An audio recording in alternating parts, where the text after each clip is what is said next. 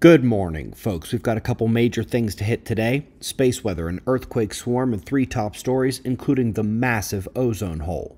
We'll start with our star, and we find the last 24 hours on the sun was mostly quiet, minor flaring, but the solar wind here at Earth is another story. A mild disruption in the solar wind is actually triggering minor geomagnetic storm conditions. The event is nothing scary and should wane back today, but meanwhile, we've got lots of sunspots and plasma filaments to monitor, and we'll be doing that. Coming back to the earthquake swarm we highlighted yesterday, it hasn't stopped. Tons of seismic activity off the coast of Japan, reaching now up to magnitude 6. Really hoping this region calms down today. First article hits volcanic winter. This looks at repeated events in the Cretaceous period and adds to the evidence that while Earth may take breaks from volcanic winter like we're in now, eventually the Earth kicks itself back into cold, and we're overdue.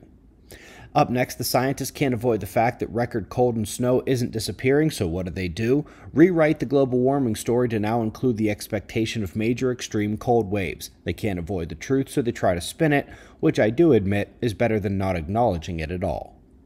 Top story today is the Antarctic ozone hole. It's massive this year, and not only does this come just a few months after they said the recovery should be well underway, but the supposed ozone-destroying chemical pollution is way down, and so are the wildfires they tried to blame for the big holes that appeared the last couple years. Folks, the continued appearance of massive ozone holes, in spite of decreased particulate interference, is something we've said for years to watch, due to the increased particle flux from the sun, with Earth's weakening magnetic field unable to block them out. It's happening again, and it's happening big time.